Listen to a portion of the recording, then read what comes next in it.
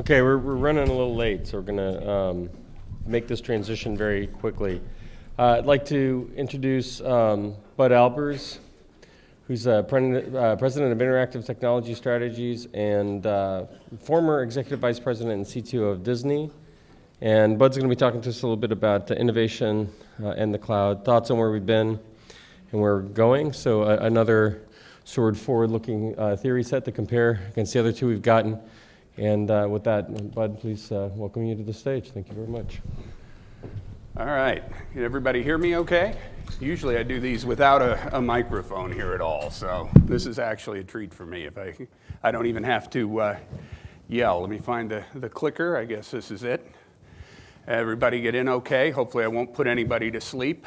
But as he said, most recently, prior to setting out on my own, I was the EVP and CTO for the Walt Disney Company, pretty much focused on all of their internet, mobile, and gaming pieces. And that includes some small brands, obviously, outside of Disney, like ABC, ABC News, ESPN, okay, and dealing with busy Sunday afternoons with ESPN when your wives are taking you out shopping and you're on your mobile phone checking the scores, right? Busy Sunday afternoon when everything's smoking hot and running, we would have roughly 500 million pages viewed in a day, which is a pretty healthy size. And so one of the challenges always comes back to how do you actually deal with that versus how you deal with normal flows and balance, and we'll talk a little bit about that. But I've been fortunate enough to be involved in a number of leading edge things over the course of my career. Some of the things I did prior to ESPN were building Getty Images pretty much from the ground up, if anybody knows that. Worked for a startup where I ran most of the operations, strategy, and technology, and actually launched a number of the music services like AOL, AOL Music, Yahoo Music, MTV Urge, Microsoft Zune. Okay, anybody gonna chuckle? I actually was still listening to my Zune flying in last night till I got in here about 1 in the morning. Okay. So I've done a number of things along those lines. Got into this internet space back in 1995. So I have been in and through and around it and have seen a lot of different things and have been fortunate enough to do a lot of different things, including now I'm both advising and consulting to a couple of young PaaS companies that are in the computer reseller news, cool 20 companies that they do. So I'm seeing a little bit of this market. And also have helped advise a couple of different major venture capital firms. So I've kind of covered a lot of different spectrums on this. I'd spent most of the 90s in the enterprise software space, and to which, okay, somebody's gonna have to tell me which way I'm pointing this, and all right, this is a first. My wife would get a kick out of this. I can't figure out how to work the remote control. All right, so Carla, you're going to have to tell me if this is it, or what I'm hitting, or if so. Sideways. All right, she's got me being saved here, hopefully. Ah, there we go. This one's to the left, this one's to the right. All right. Okay, great, super. See if I can get this right or wrong here again. Well, we still may not be there. Okay. Okay. All right. I always joked I could take your operating system apart, but I can be confused by simple office machinery, and this is still not working for me. Might even work better if I'm back here. Okay. There we go. All right, I can do it. I can figure it out. My apologies. One of the things here as we look at talking about what's coming next and what makes some sense is Bill Gates actually said this. Now, in pretty true to form, I'm sure he actually took it from somewhere else. I just don't know exactly where that is right now. But it's actually very, very true when you stop and think about it, and particularly when you apply it to this market. It's what we always thought, at least back in 1999, right, in the bubble, that, oh my God, everything's going to change in the next 2 to 3 years. Well, it didn't. It actually crashed, but it took, over the course of the next decade, if you look at it, the core internet has really come of age, and so have the associated technologies, and that's really what we've been talking a lot about here today. I mean, if you think about it over the last 10 years, we now Facebook things, right? We didn't a decade ago. Google has become a verb. If you think about what the space is actually doing, I think the last quarter Amazon passed Best Buy in earnings. Okay, if you think about it, Amazon has no physical stores. Best Buy, if you think about where they have to go and some of the challenges inherent for them, they've got more than 4,000 stores and 50 million square feet under roof. Okay, so reinventing this, we've seen a complete disruption in media and print. I've actually been part of that between Getty, Disney, and the music business, seeing a ton of this go upside down, and in many ways, things that we thought were icons are now out of business. And so as these continue to change, these trends continue to affect a number of the things that you're involved with and will continue to drive things forward. I mean, if you look at it, YouTube didn't show up until 2005, right? That's a 7-year-old technology base that now actually takes, 1 hour of video every second? So if a baby is born right now and lives to the average US age of somewhere around 80 years of age, over the course of the next 8 days, if that infant did nothing but sit in front of a video monitor, which I've occasionally accused my son of, that fundamentally there'd be nothing else for them to do in 8 days but watch everything that was uploaded on YouTube. Maybe that's slightly more depressing than network television, but maybe not. And you look at wireless connectivity, we have gone from about 5% handling broadband in 2000 to roughly 80% by the time we hit 2007. So there's a pace that continues and moves and continues to change. We're reinventing the user interface with things now like Connect. We've gone to haptic touch.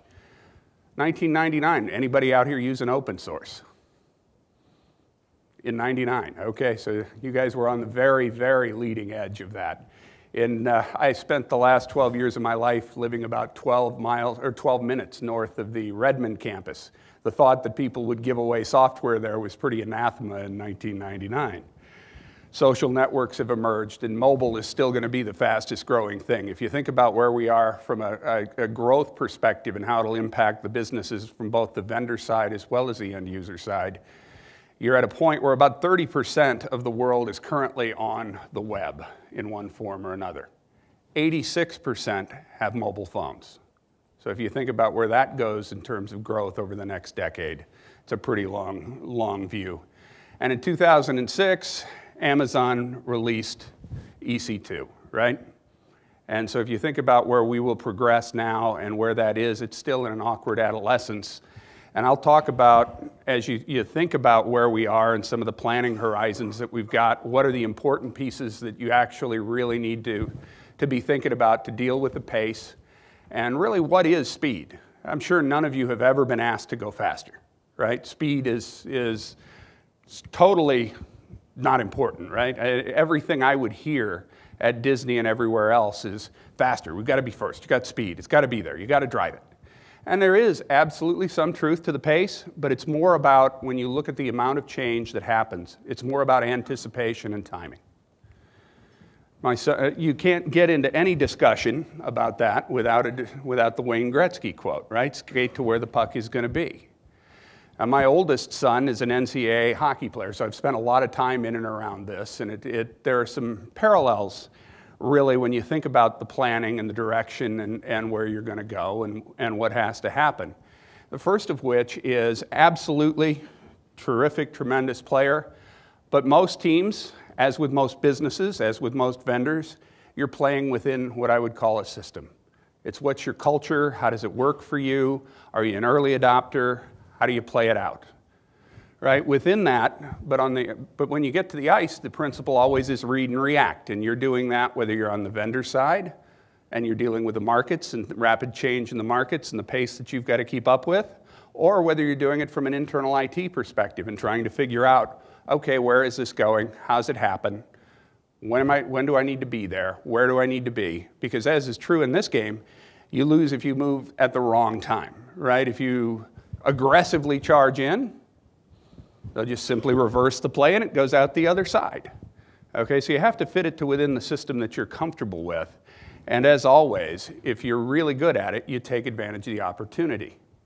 And one of the best books for a technologist, and this is an oldie but a goodie, Crossing the Chasm, we talk about playing within the system, is truly understand where your business is, what's your tolerance for risk, where do you fit in that ecosystem. If you're, what are your capabilities really? Is this something, are you able to take something at the very, very early edge of the curve and actually really do something with it? Or is your business not comfortable with that? If you're more to the middle of the market, okay, do I have to have all the support and the services and those pieces with it? So early in where you are in that planning cycle, really you've got to weigh your risk and what you're comfortable with. On the vendor side, you're looking for those early customers, and you're probably looking at early adopters, and many of whom are probably in this room at this conference, trying to figure this thing out, where it's going to go for the next period of time. And one of the big challenges we have today in the middle of all of this is cutting through the noise, right? Anybody, how many, just for a show of hands, how many guys are on the vendor side? Okay, it's mostly what I've got here. Okay, don't try to sell me anything. I don't have a budget right now. Okay, and the rest of you who are on the end user side. And one of the things, either which way, whether it's competitive or whether it's on the IT side, is trying to cut through the noise. There's a ton of publications, a ton of hype. We get much, much more input than probably is even valuable. And things get hyped to no end.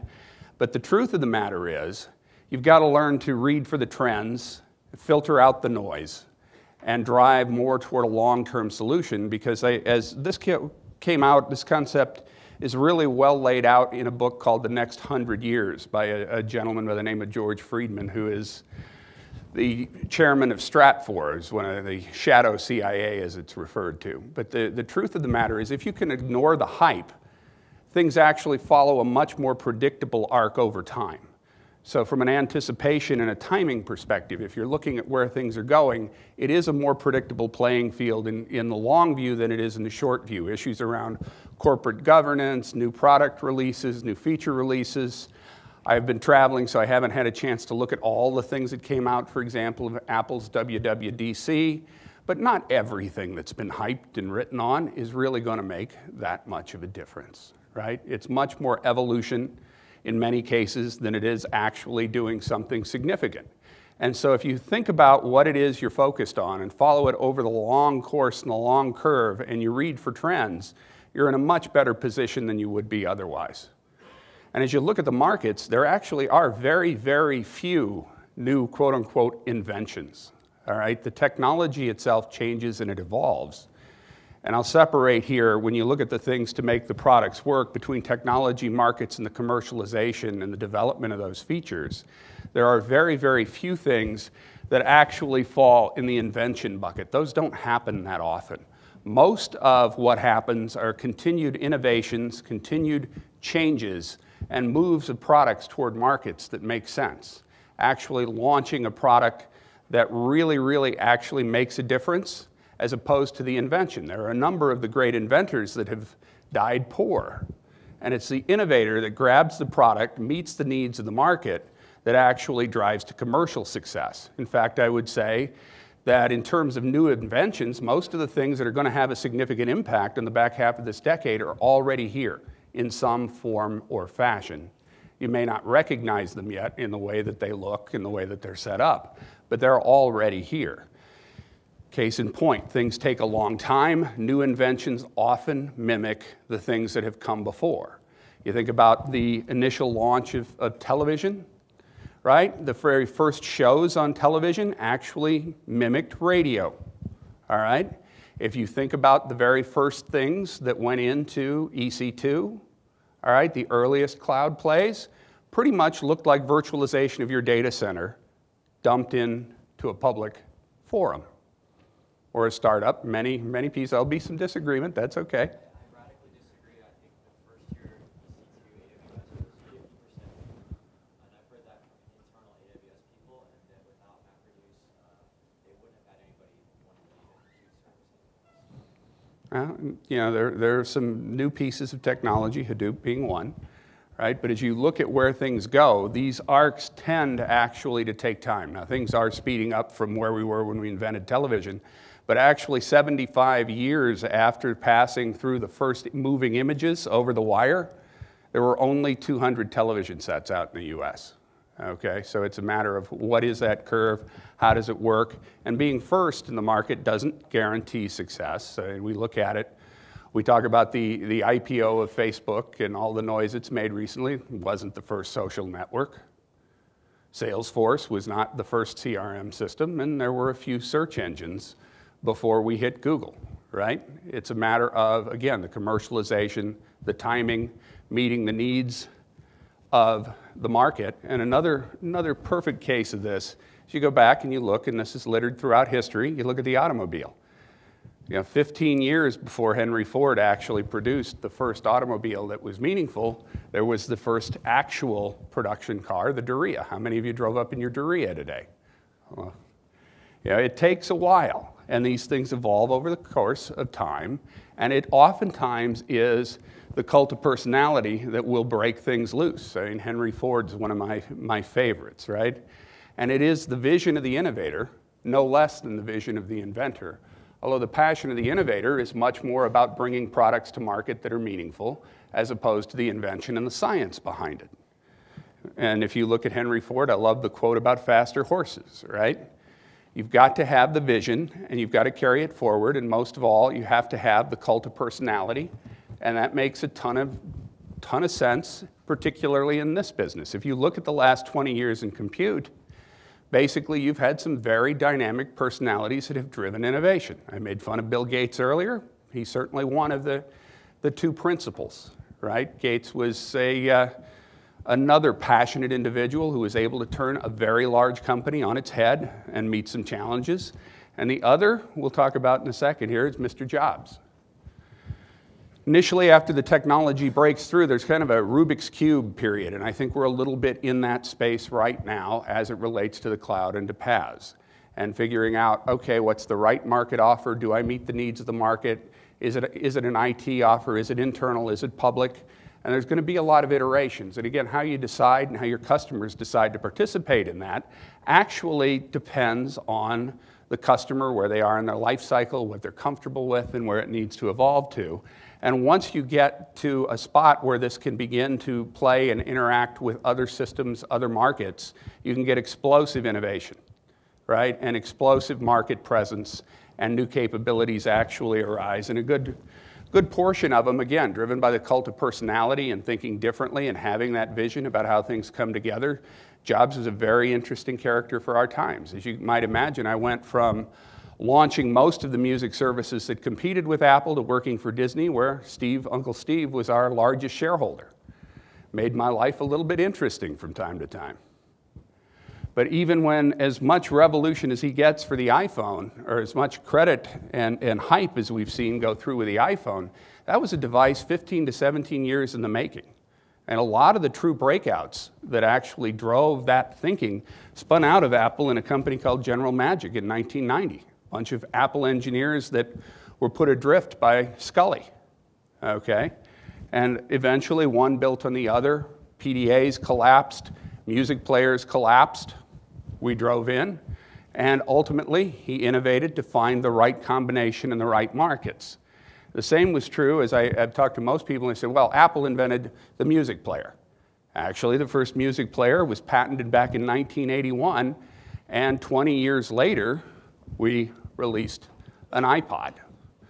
So again, these things, as we look at where we are in this particular evolution, right? I mean, we can talk about the mobile phone. When was the first time you heard it's the remote control of our lives? It will be the remote control of our lives. That was going on for a long time.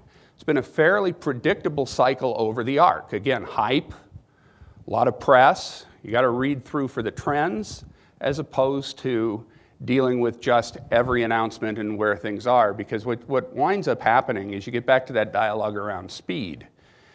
And in terms of true speed, I think what happens with a lot of the hype in the press is, I'll take it back to a Disney analogy. When I was at Disney and working a little bit with the guys at Imagineering, you've got the rides and you want the sensation of speed, but there's only so much speed you can produce while keeping the customer safe in the park, right?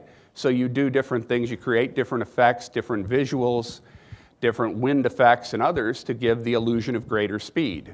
Once in a while, I think that actually works in the same way when we're dealing with the press and trying to figure out what's going on and where we're going. We get a lot of hype, but what happens is things do progress over the arc, And you do get a lot farther over time, over 10 years, than you do in that short term. So we'll talk a little bit, I'll just give you a few of my opinions on where we're going to go from here and the things that I see, and I wasn't able to collect and connect with all of the presentations today. So let me talk a little bit about some of the trends that are going to drive that. The Internet of Things, right? My corollary to the dumb things get smart and smart things get connected is that connected things generate a lot of data. And in fact, I used to say at Disney on one of those Sunday afternoons when we generated 500 million pages that we probably generated more data than the Walt Disney Company did in the first 70 years of its existence. And that will certainly be true here, and I think we have yet to develop the paradigms fully and get our minds around what those things are going to mean, and getting into a spot where PaaS is the first step in laying that foundation, because most data centers aren't going to be equipped to handle these kinds of things. We're going to need to do it at a massive scale. And ultimately, the whole big data phenomenon will be really give way to predictive analytics, right? Human beings sub-optimize when given too many choices. They can't process that much data, and algorithmically, we're going to have to narrow it down. And that means we're going to have massively scalable compute to do that, and compute that makes sense from a capital perspective as well. Things changes in other industries like television, where you are going to see, I think, the collapse of proprietary networks, more IP, more data, advanced advertising models, more data, and even getting to this point where you've got the spike-driven nature. And one of the things I used to always live in fear of is throwing the whole data center over at Disney with a breaking news story. For example, if you remember when the plane went down here in New York in the Hudson, all of a sudden we see a massive spike because we're running all the live data, all the live feeds. It's been picked up by CNN. So here's WABC in New York, which by our standards is a pretty small website. All of a sudden, we're pulling a tremendous amount of volume because one of the guys at WABC cut a deal with CNN, and we're now pulling it directly off over CNN.com and other things. We didn't get it to ABC News because they were fighting, okay? Welcome to large companies. But the reality is you never know where those things are going to hit. So surges are and will continue to be a significant issue in an event.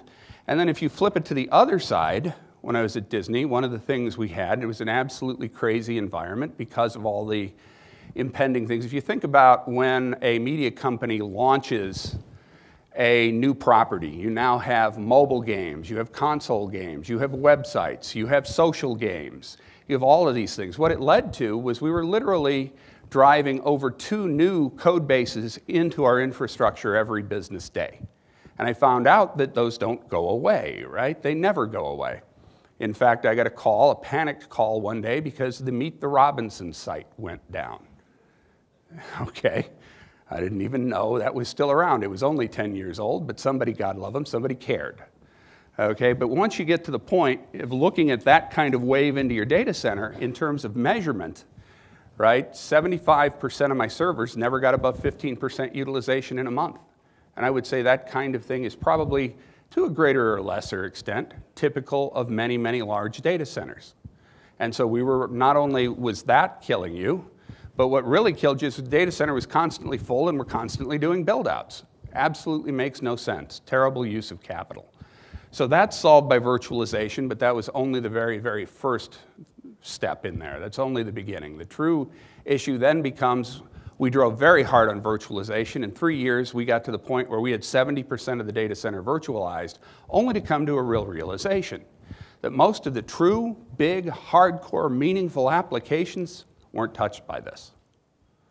So as we look at cloud technologies, PaaS and others, and sometimes I just step over PaaS as part of the cloud because it seems like such a natural place for us to go, that what you find is after this first step, you now wind up really looking right down the barrel of how do I optimize and how do I deal with the stuff that really makes a difference in my business.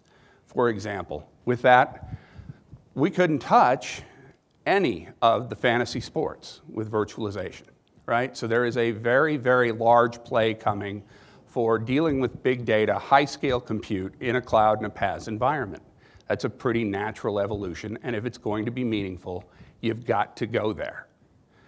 And I think, as I said, PaaS is moving in a fairly normal structure that'll help us commoditize those things and get to the spot where you've got the ability to isolate, you've got the ability to manage apps, not instances. And we started actually building a PaaS in 2009, very early of our own, because we didn't find anything out there that we really liked to try and figure out how to drive these things down.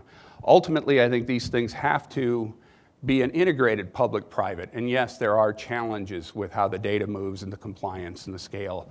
But again, if you look at it, we've got to move as an industry where the CIOs and the CTOs inside of an end user company are actually managing things much like they do the CDN capacity today, and you're dealing with peak to average ratios rather than building 2x of max capacity where your boundary is to fail if it gets too big. So we need the ability to scale out. You're not going to get, for all applications, you're not going to get a brand like Disney and say, well, I'm just going to take everything to the cloud. You're going to have security issues and concerns and otherwise. And personally, I never wanted to be sitting there trying to explain to the CEO of the company why Mickey and Minnie were doing that on the homepage. Okay, so that's always a balancing act. And it may be in those cases just as important to get small as it is to get large. Scale the instances out and retract them when you need to. Also, the acceleration of cost decline has to get steeper. And in some of the earlier, one of the companies that I'm working with right now is bringing those kinds of cloud technologies into the genomics world. And we are seeing, both with what they're doing as well as an industry-wide trend, things actually beginning to fall faster than average. So things have to scale downward and scale downward very, very quickly, or we're not going to be able to recognize the vision of getting to much larger pieces of data and move through it. Now, I'm running a little short on time here, but as we go through the roles in the industry players, and most of you on the vendor side of this realize it. If you're a software player today, you're actually in the best shape. You're an arms merchant. If you're a cloud provider, you're looking for pure growth. But actually, if you're a colo player or an outsourcer, you've got a pretty big challenge in front of you in terms of what's going to happen. And that market is going to change. People are going to get bought. People are going to change their positioning. And things are going to move in a fairly aggressive fashion as this kicks up. And the last thing I will leave you with here really is that one of the other things that's happened over the last couple of weeks, this whole Stuxnet public attack thing, is, I go back and forth on security. I'm always morally disappointed in all the things that can happen when you start dealing with security. But what it does call into question is, when you look at where warfare has progressed over the last century, it's gone from mass destruction to surgical destruction, right? They can blow up the building next to you and not touch yours. Well, we're now truly bringing cyber warfare to the front end. And as we look at what's going to happen in the public cloud, it will become a target. The ability to disrupt industry is real and will be, especially on a common infrastructure. And that's going to be a bigger and bigger concern as you move forward. So all of that having been said, thank you for enduring me here this morning, and I hope you enjoy the conference.